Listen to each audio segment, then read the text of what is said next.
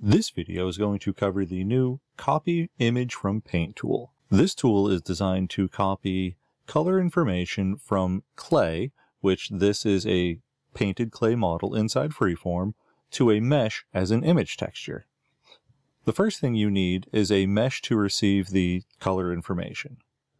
The fastest way to do this is to copy the existing clay to a mesh, and if you do that inside Freeform, you get the vertex color, but that's not what we want.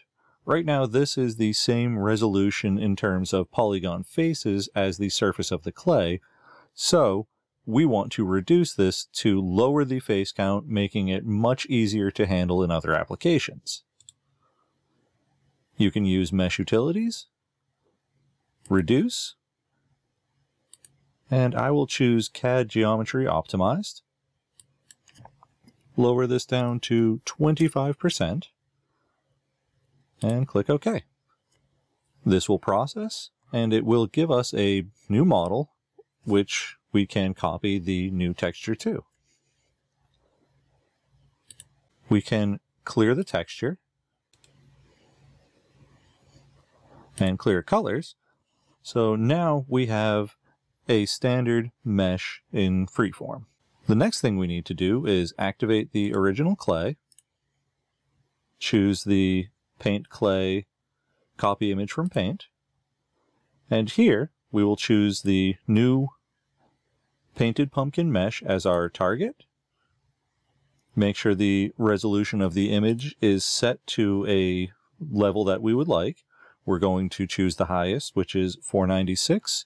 Which should result in a 496 by 496 pixel image, and then click Apply.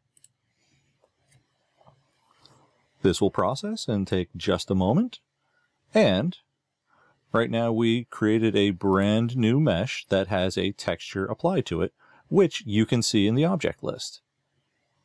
Hide the mesh, and you can see that this texture we can turn on and off.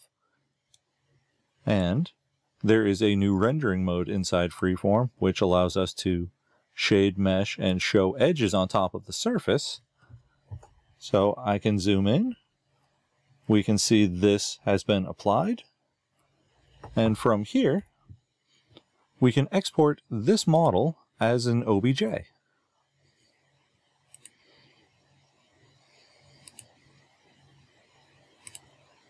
So we have the geometry, we have the image file, and we have the material file.